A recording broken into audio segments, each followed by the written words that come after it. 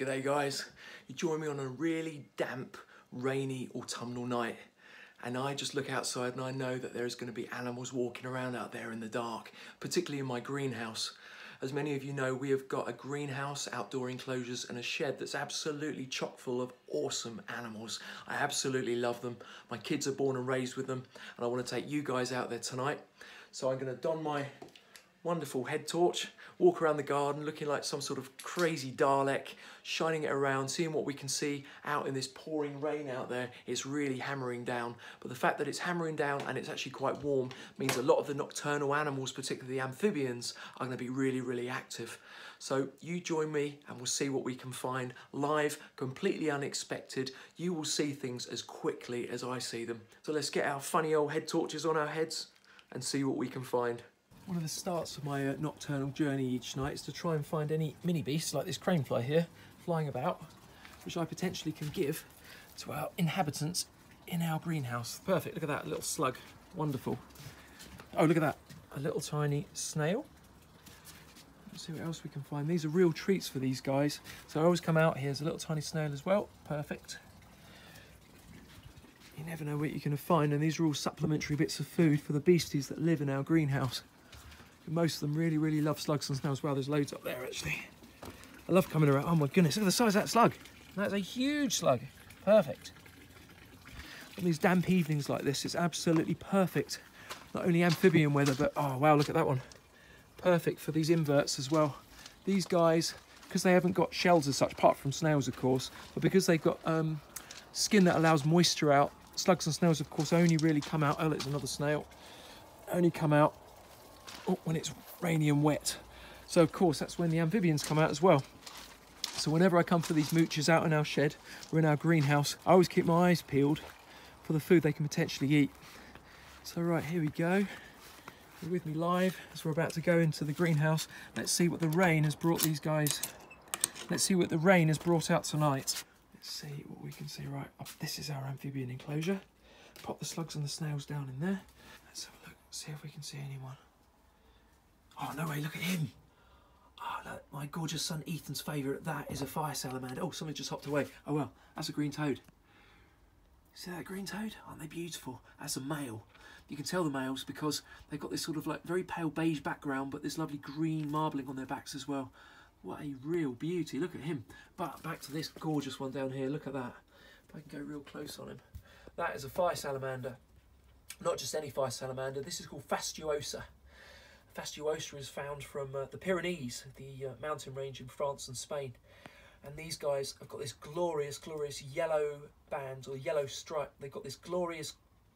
These guys have got this glorious pair of yellow stripes down their backs. Only Fastuosa has that. Aren't they beautiful? And these fire salamanders, they're called fire salamanders for a really good reason. Back in the day, in the time of medieval times, when the guys used to gather up firewood, put it together and have a big fire, these guys, these fire salamanders, they live in the moss and particularly inside rotten logs on the forest floor. And what they used to do was when the guys used to collect them, they used to put them in their fire and of course set it all on fire. These poor little fire salamanders, or an amphibian, they'd of course come climbing out of the wood because they don't want to be cooked alive. And the guys who were having the fire, they could not believe their eyes. They thought the fire salamanders were coming out of the fire. They believed that they were born of fire. Hence the name fire salamander. What a cool bit of history. This is a female. As you can see, she's clambering around and she's probably looking for slugs and snails. So let's leave her in peace and see who else is mooching around tonight on this gloriously wet amphibian evening. What else can we see? Oh, look at them. More green toads. Oh, wow, there's tons of them. 3 lovely green toads. These are all females. We've got 1, 2, 3. We've got number 4 here. Number 4 actually is a male. And the males, like I mentioned earlier on, are really distinctive because they've got this sort of like beigey colour with this sort of like green speckly pattern on their backs, whereas the females are the beautiful namesake of the green toad. See that gorgeous green patterning? They don't like the light, so they're running away. But you can see why they're called green toads. Aren't they gorgeous? Let's carry on looking around, see if there's anyone else about. Who else is around tonight? Oh, look, another little male green toad. Look at him. Got lovely eyes. What a beautiful little chap.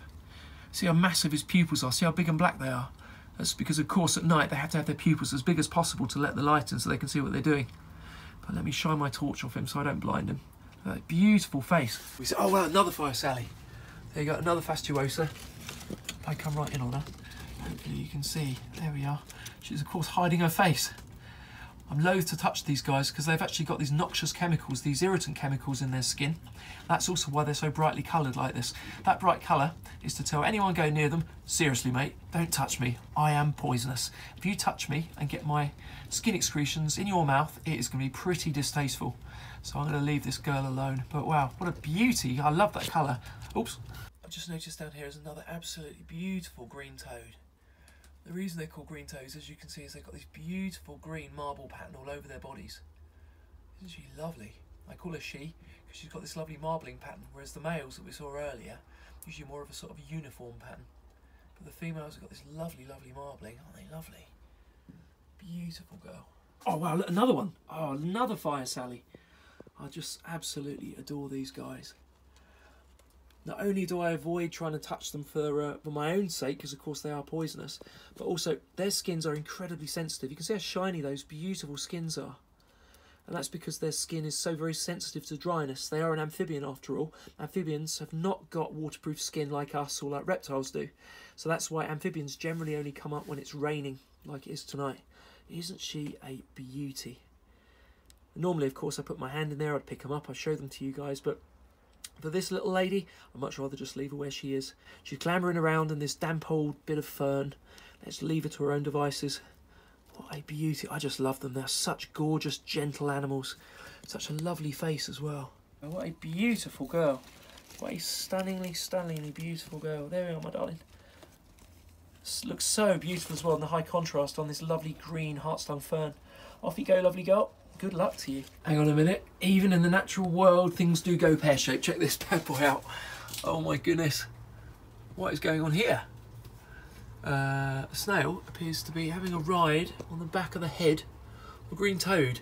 But I'm wondering whether possibly this little green toad's trying to grab hold of it, but the snail's taking advantage. Sorry, Toad, am I embarrassing you? Well done, Snail. I think you made a bit of a quick getaway there. Or a slow one. Sorry, Toad. That is a great look. What a gorgeous animal.